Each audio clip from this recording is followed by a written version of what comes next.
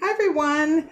Well, I just wanted to pop in today, say hi, and also to let you know that in this week's podcast, I talk about how we all have the answers to every big life question that we might have, and that answer resides in our hearts.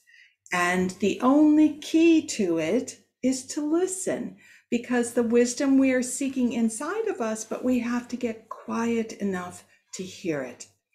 I share a little bit of my own experience of making the decision to move back to Minnesota, which I did for 3 years, and how that decision was really triggered by very strong emotional wants that overrode any kind of wisdom that was coming from my heart.